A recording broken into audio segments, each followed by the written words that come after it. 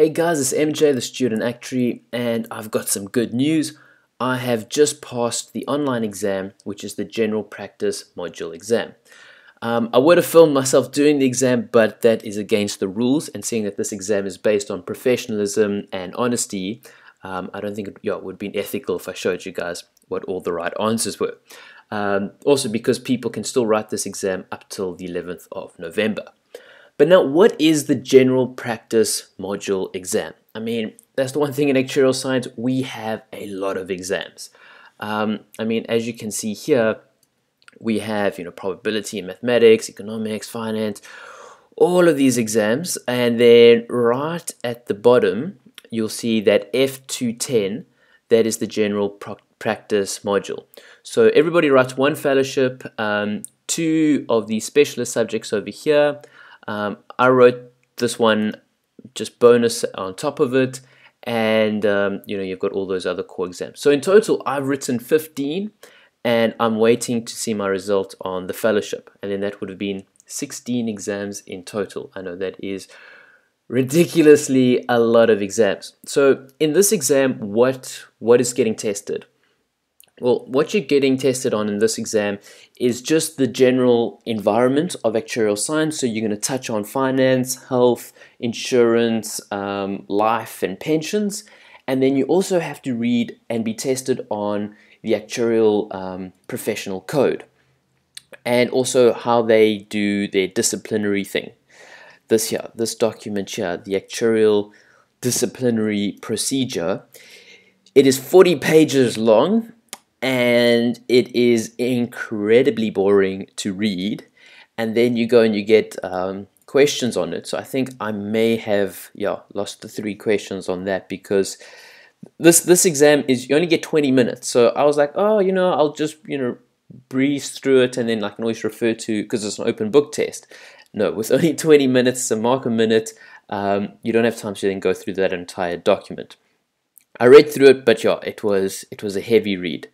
The other document that you have to read is the Code of Professional Conduct. This one wasn't too bad, although it's no Shakespeare novel.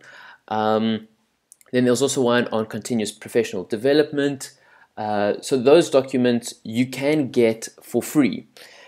But then if you want to get a nice little summary of all the stuff that you need to know, there is the actuarial website, where you can go on and you can buy a textbook that deals with all the stuff that you need to know for this F210 exam. I think in England it's called P0, and I'm not sure what the other professions call it.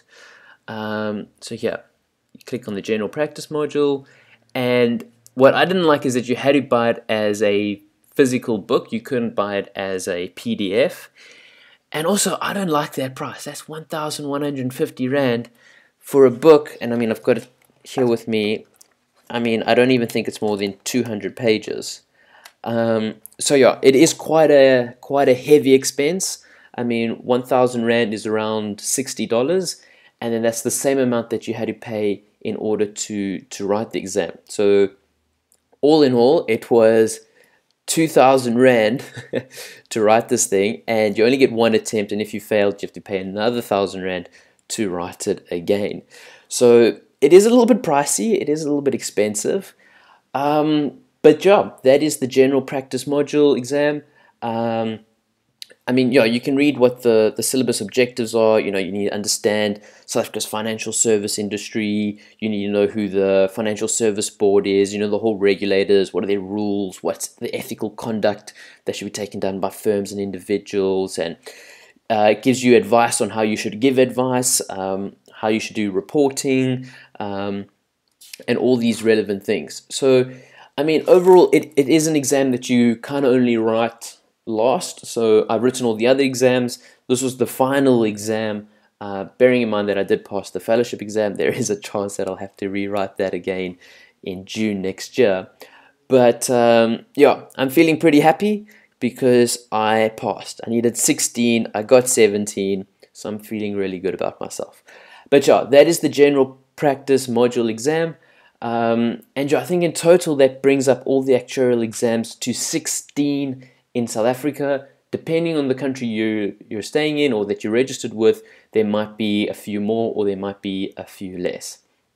But otherwise, they all kind of test the same things, and I think every actuarial profession will have this type of exam that makes sure that you have read through all the boring documents, so that you know what you can and can't do as an actuary.